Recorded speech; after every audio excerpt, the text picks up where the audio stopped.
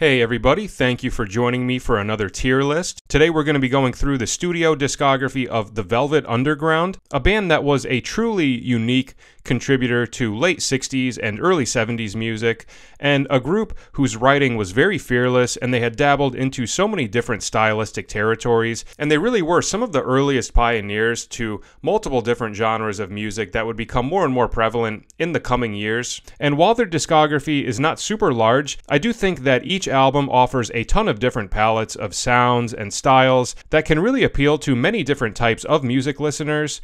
And when we're talking bands to come out of the 60s, I think they will always be considered a key contributor that wrote some very memorable and innovative music of that time. So what I'm going to do today is go through their 5 studio albums, starting with The Velvet Underground and Nico, and going up to Squeeze, and I will score each of them on this tier list, with S being the highest and D being the lowest, and I'll talk a little bit about each album, let you know my thoughts, and we will see where we end up. And please feel free to let me know your thoughts in the comments, where you agree and disagree, and how you would rank these 5 albums. I would love to hear your thoughts. Alright, I think that's about it. Let's jump right into it. Okay, starting out, we have their debut studio album from 1967 titled The Velvet Underground and Nico, and I will give this one an S. Probably not a huge surprise to anybody. This is an absolutely incredible debut album, and it was seriously ahead of its time for 1967, really pushing the envelope and entering a lot of uncharted territories from a stylistic standpoint, with a couple of more conventional pop and rock tracks mixed in with these psychedelic, experimental rock flavors, as well as some avant pop and proto-punk. And just in general, I would say this is very daring and ambitious music to be writing in 1967. In this initial Velvet Underground lineup, we have Lou Reed, John Cale, Sterling Morrison, and Maureen Tucker. And this is also the one and only Velvet Underground record to feature German vocalist Nico on a few tracks, which was done at the suggestion of Andy Warhol, who also produced this record alongside Tom Wilson. And I personally really like what Nico adds to this record. I think the timbre of her voice complements Lou Reed's voice very nicely, and it adds just another additional layer of sweetness to some of these songs. The album is 11 tracks long, with 6 on side 1 and 5 on side 2. And I think side 1 is absolutely incredible from front to back. Sunday Morning is the perfect opener, more in the pop rock, art pop sort of realm, and just a song that has a really sweet quality to it and is a great track for really bringing the listener in. Then the remainder of side 1 gives us a mixture of a couple of more rock tracks with I'm Waiting for the Man and Run, Run, Run. And then we have 2 vocal tracks from Nico with Femme Fatale and All Tomorrow's Parties, which creates some really beautiful contrasting textures. Femme Fatale would be my favorite Nico vocal track from this record. I think that song is absolutely beautiful.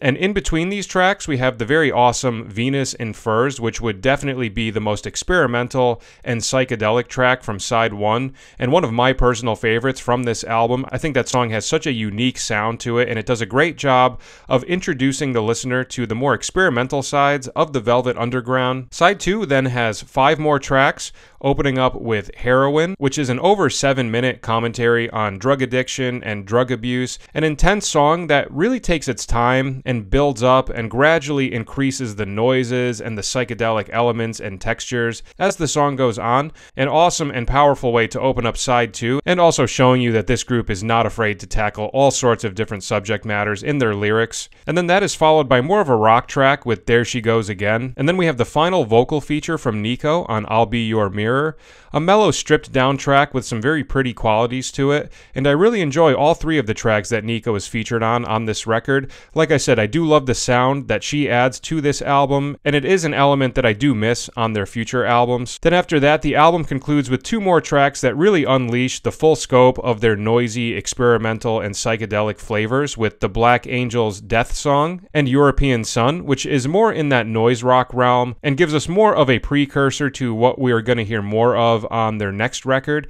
And you can definitely listen to a song like this and see how it would go on and influence bands like Sonic Youth and all of the early punk bands to come out of the 70s, and naturally some of these more experimental and noisy songs are not going to resonate with everybody, and sometimes I do need to be in a particular mood to listen to some tracks like this, but I think in the context of this album, they do a great job giving us a lot of different palettes to choose from, whether it be the more poppy and art pop sort of side to their writing, or the more rock tracks, or the more psychedelic, experimental, and noisy tracks, which were really wild to be coming out of 1967. And I think this album is incredible, not only from a songwriting perspective, but also when you look and see how many different bands and how many different styles of music were derived from this record. I think it's pretty hard to deny that this is one of the most influential albums to come out of the later half of the 60s. And when we're talking Velvet Underground's full discography, this one would definitely go down as my #1 favorite record of theirs. I know it's a super cliche choice, but I think it's pretty hard to argue otherwise. So an amazing debut album whose influence just cannot be overstated. This one gets an easy S. Okay, next we have their second studio album from 1968 titled White Light, White Heat, and I will give this a B. I have a lot of conflicting thoughts about this album because I can certainly appreciate it for what it is, and it's also undeniable that this album was a pioneer for the styles of noise rock, experimental rock, and punk, so I can certainly appreciate this record in terms of how influential it was. But for me as a listener, I would say that I don't always tend to resonate as much with this side of the Velvet Underground sound that we hear on this record. There are definitely a couple of tracks on here that I do need to be in a particular mood to listen to, and I wouldn't say all of the songs on here carry the same sort of replay value that we got on Velvet Underground and Nico, but regardless of that, there are still a couple of songs that I do find very enjoyable. It's only 6 tracks long, with 4 songs on side 1 and 2 on side 2. I love the way the album opens up with the title track, White Light, White Heat. Just an awesome feel-good rock track that would probably be my favorite song from this album. And great production from Tom Wilson, really getting such a massive and full sound out of this group. And I also enjoy Lady Godiva's Operation, which is another nice noisy track with some psychedelic layers on top of it. And I also really enjoy the closing track of side 1, Here She Comes Now. A tasteful blend of sort of folk rock and psychedelic, and a great choice to wrap up side 1. And those 3 tracks for me would be the high point of this record. The other 3 are the songs that I do find a bit challenging to get through. And like I said, I do need to be in a very particular mood to listen to The Gift, I Heard Her Call My Name, and Sister Ray, which is an over 17-minute long track that closes up the album. And in my opinion, I do think this track drags on for a bit too long. I know some people love this track and are going to disagree with that, but for me, I do find that some of these longer and noisier and more experimental tracks do make this record a bit more challenging to get through, whereas with the previous album, I thought it was just one incredible song after another, and it didn't really have any moments that felt like a challenging listen, with the possible exception of the closing track, but I do find the challenging elements are more present on this record than they were on Velvet Underground and Nico. But in the midst of that, it does have a couple of songs that I find very enjoyable. And like I said, this album was clearly ahead of its time and was a very important record that would be hugely influential to multiple different genres of music that would emerge in the coming years. So I would say a very influential album, but not one of my personal favorites of their discography. So I will give this one a B. Okay, next we have their third studio album from 1969, which is a self-titled album, The Velvet Underground, and I will give this one an A. I really enjoy this album. I do think it is an improvement upon White Light, White Heat, but at the same time, I wouldn't say that it reaches the same highs that the Velvet Underground and Nico had reached. This was their first album to not feature John Cale, who was replaced by newly added member Doug Yule. Stylistically, this one is also much different from White Light, White Heat, not containing those same noise rock and experimental elements, and instead being more in that pop rock and folk realm, with the occasional deviation on a track or two, going into some more uncharted territories. The album is 10 tracks long with 5 songs on each side, and side 1 opens up beautifully with Candy Says, a really pretty pop ballad, and the first track to feature Doug Yule on lead vocals, which I think he does an amazing job with. Then side 1 continues with a couple more rock tracks with What Goes On and Some Kind of Love, and then that is followed up with the 2 more folky tracks with Pale Blue Eyes and Jesus. My personal 2 favorite songs from side 1 would be Pale Blue Eyes and Candy Says.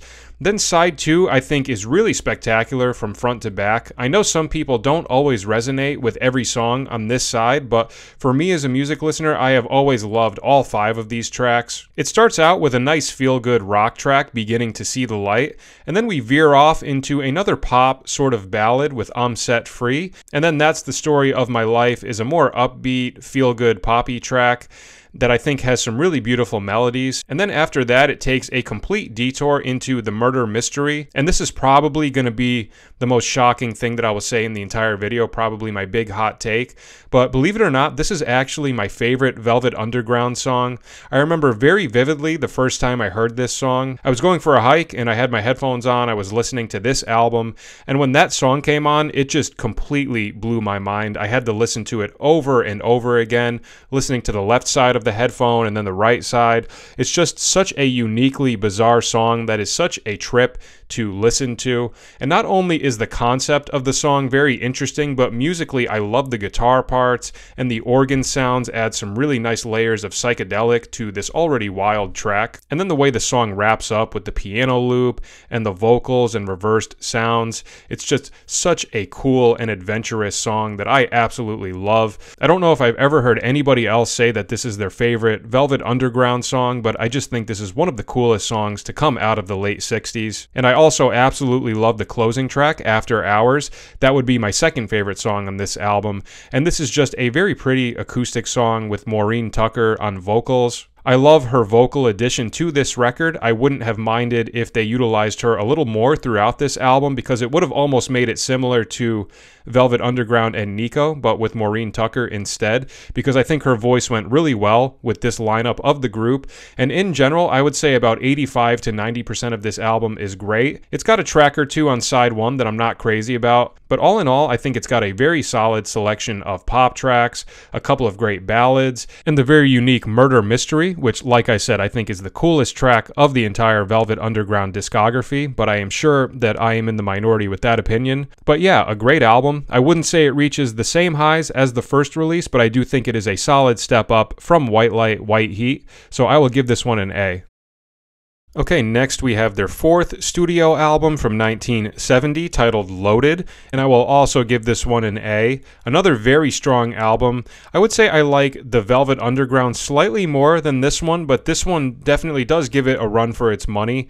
This goes into more of a rock and pop direction, but is also slightly heavier than the previous record, with some of those proto-punk elements being present on certain tracks, and they were deliberately trying to write stuff that would be more radio-friendly.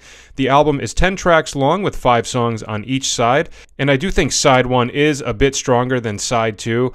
I would say it's almost perfect from front to back. Opening up with the beautiful and poppy Who Loves the Sun, which would be my favorite song from this record, a perfect opener. And then that is followed with 2 back-to-back Velvet Underground classics with Sweet Jane and Rock and Roll. A very strong opening 3 tracks of the album, and the intro to Sweet Jane is one of my favorite musical moments of any Velvet Underground track. It has such a magical sound to it, and is such a cool stylistic choice to open up the track with before it veers off into that more groovy and rocky sort of vibe. And then track 4 is Cool It Down, which is one of a couple of songs on here that I'm not super crazy about, and is ultimately why I put it in A tier instead of S, and why I do prefer the previous record slightly more to this one. But obviously it does go without saying that this album does have its share of very exceptional tracks.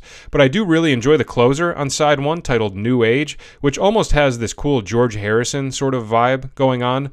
Then side 2 continues with 5 more tracks, with a couple that I enjoy and a couple that I could do without. I've never been a huge fan of Lonesome Cowboy and Train Round the Bend. Nothing about either of those songs really engages me, but Handheld High I think is a nice, energetic, and catchy rock song that opens up side 2 very nicely. And I Found a Reason is a beautiful ballad with really tasteful vocal layers. And Oh Sweet Nothin' is a very strong closing track that really takes its time and builds beautifully and wraps things up on a nice, peaceful sort of note. So all in all, I think this album is incredibly strong. It does have 3 tracks I'm not crazy about, but the good songs on here are really amazing and stand out. And there's definitely a handful of certified Velvet Underground classics all throughout this record, in addition to some very solid B-sides. So another very good album. I will give this one an A. Okay, and lastly, we have their fifth and final studio album from 1973 titled Squeeze. A lot of people don't even count this as a Velvet Underground record because it's almost entirely written and recorded by Doug Yule, and I think it really should have just been released as a Doug Yule solo album, but it did end up going under the Velvet Underground name, so because of that I am including this as part of the discography, but unfortunately I'm going to give this one a D.